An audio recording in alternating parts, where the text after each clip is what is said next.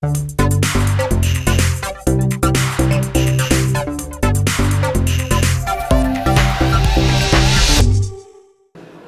I'm Damien Caro. I'm an IT Pro evangelist working for Microsoft Europe, and I'm covering all the Central and Eastern Europe. I'm at a SWIT conference specifically to talk about the private cloud. So I have 3 sessions. One is around building the private cloud, so how you start building the private cloud. The other one is about how you automate, how you supervise and monitor what is in your private cloud to ensure you meet your service level agreement, for example. And the final one will be how we do automation and how we deliver what we say a consistent service to the business unit in the enterprise.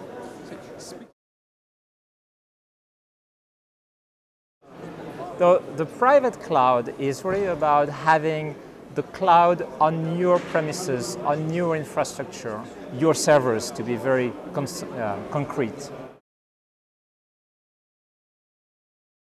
So the private cloud is a trend we see now in the enterprises.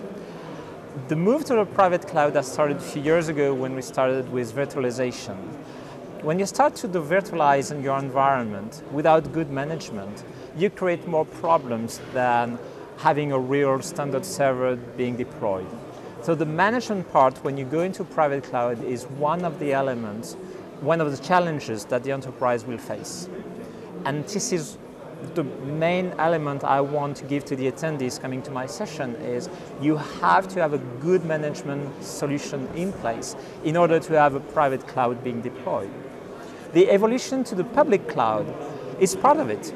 And we have the tools that allow that hybrid environment where you have the private cloud and the public cloud cooperate. So you can use resources from the public cloud to extend your resources from the private cloud. Let's say you have to face a peak in activity and you urgently need more resources. Well, with our approach of the cloud computing, you'll be able to extend your private cloud resources with resources from the public cloud in no time. And you'll be able to manage them within one single interface, one single element to monitor and manage this environment.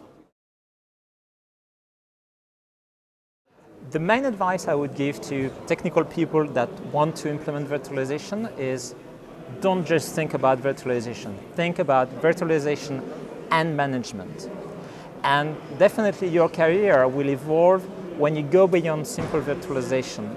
If you be able to automate your processes, your business processes, you'll be able to monitor your applications and make sure that you deliver what we call the service level agreement to the users that are consuming your resources within the IT. I mean, the jobs in the IT are evolving. We've seen those evolution throughout the years. In the 50s, we had people changing light bulbs in the data centers. In the 70s, we had people changing hard drives in data centers. We had even had people typing to print the reports to the businesses. Well, those jobs don't exist anymore. We have given the autonomy to the business users. Well, the IT is still evolving, and now the IT is getting closer to the business. They're getting a critical asset for the business to make sure that the IT deliver the right message or give the right elements to make strategical decisions. And that's where the IT is evolving. And the private cloud helps going in that direction, giving more value into the job of the IT for the business, for the company at the end of the day.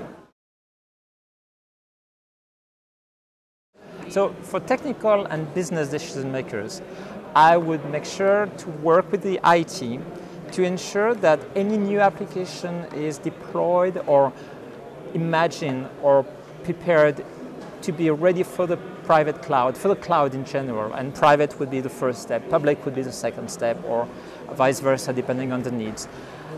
My single advice, I would say, is think about cloud whenever you start a new project now. Don't think about old ways. Think about the cloud as being one of the ability to deliver your application in the enterprise.